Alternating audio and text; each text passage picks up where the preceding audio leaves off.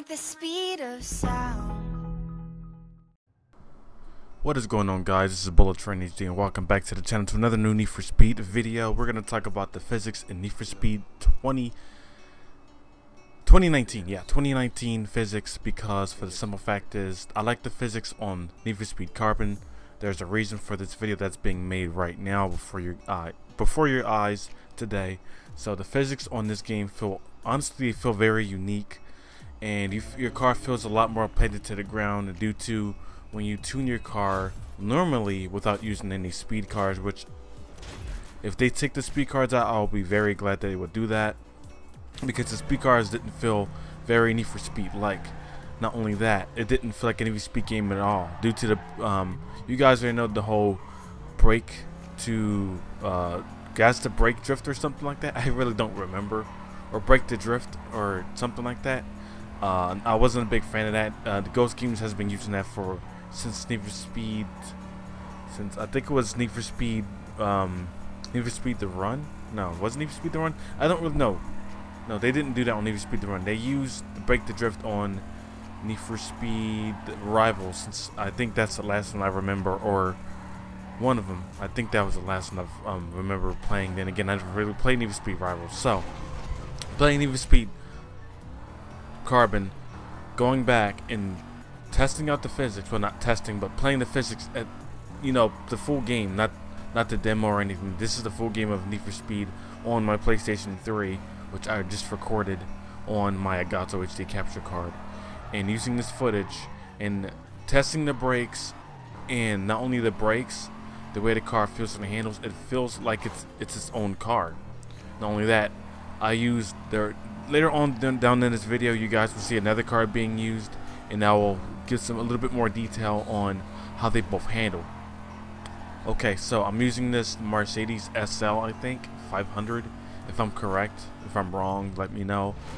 So I'm using this car. It's not fully tuned. It's a little bit of tune. It's got nitrous.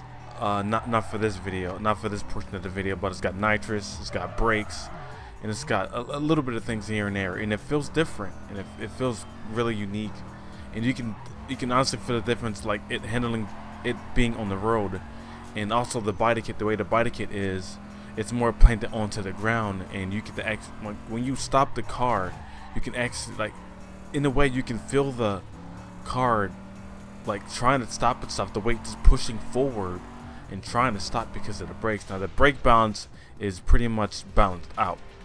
So using the brake balance in the game, when you're going fast in Need for Speed, before all this brake to drift crap was invented, you would, on this Need for Speed, you would have to literally stop your car.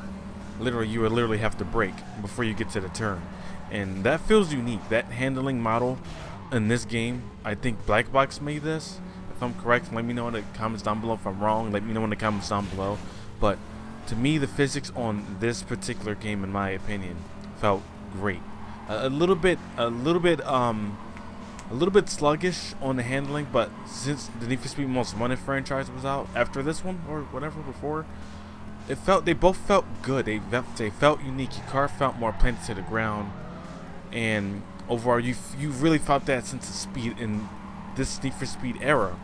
And this is what I appreciate most in this Need for Speed, is this era Need for Speed of the way the cars handle, and they felt right. They felt all different. They didn't feel the same. They didn't sound all the same. Every car in this game sounded differently in their handling too. Every car handled differently, and you guys know that for a fact, because most of you on the channel played this game, and I love this game, and also I like Most Wanted. But from one of the handling models from Need for Speed Underground 2 and this one, I'll have to say, in my opinion, Need for Speed Carbon and Need for Speed Most Wanted pretty much nailed it with the handling and the physics in this game. It just felt right. You felt more planted to the ground. You know you need to stop, hit the apex on the street corners, and you can tell, like, the way I'm driving. I've been braking so early because it felt like I got that sense of speed in this game, and that's what it made it felt unique. And if Ghost Games can do that, hopefully they can. Hopefully they're listening, which who knows if they are. Who knows if who's listening or who else is listening on this channel. The physics on this game, to me, felt great. Period. And just in my opinion. But if you guys want to set your opinions and your thoughts, let me know in the comments down below. But this game felt right in handling and in physics in general, in tuning, without the stupid speed cars. Like the tuning in general also was very good. It had a good balance to it for the handling in the physics model which was used in this game since it was made. And I appreciated that when they released this game. I was like, wow, this game feels nice, you know, just the way the car's handled, and like from every single car that you use in this game and that you tune throughout the story mode and you progress in this game and bought your cars, you felt that difference. So I mean, what more can I say? Like, this game is phenomenal. It's great for its time, and graphically it's kind of stands out a little bit. I mean, it aged pretty well, stuff like that. Cards they all sound different, and like once you shift up and shift down, you can hear the little like every car sound different. And that's what, in my opinion, Ghost Games is being a little bit lazy. Maybe they should learn from what's that company called? Shoot, I forgot. Yeah, you guys already know that Black Box. They should learn from Black Box, or at least hire the people from Black Box to work on their games, because in my opinion, Black Box did a way better job. And if only they were still in the development cycle of EA's crazy crap. But if they were still there, honestly, they did a very good job making their game, because I felt like Black Box know what they were doing throughout the whole Need for Speed cycle. Through any Need for Speed, they handled the game with care. I mean, Ghost Games can do this too. I know they can, but they can do better. I mean, Need for Speed is on a cycle where it's almost, well, I think it's the 15th anniversary, 25th anniversary. I don't know. Let me know in the comments down below. But if they can nail the handling with these kind of physics, I would be very ecstatic. I want to see this. I want to see this game make it in the whole arcade scene, and I don't even know if this game is going to last any longer than it should, because the last Need for Speed did not do very well, and I'm hoping that a Need for Speed similar to the older ones that Ghost Games can learn from down in the future, because they almost nailed it with Need for Speed 2015. They did a great job on the game, but the physics were freaking terrible. The physics were, maybe in my opinion, I guess, I don't know, I'm just saying this right now, felt a little similar to this. The cars felt a little bit planted to the ground, but the whole break the drift or whatever messed it up.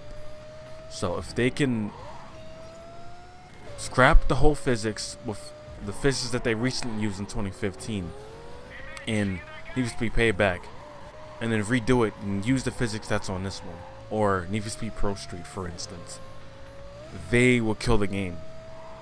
And with the tuning settings too and everything at that matter, they will kill the game, period. And just make everything right. Just do everything right. That's all we ask. This is, if you guys want this kind of physics, if you guys enjoy this kind of physics, let me know in the comments down below. This is Bullet Train HD. We're moving like the speed of sound. All my links are down below, as well as my Discord. I'll see you guys in the next video. Keep moving like a bullet train. Like a bullet train.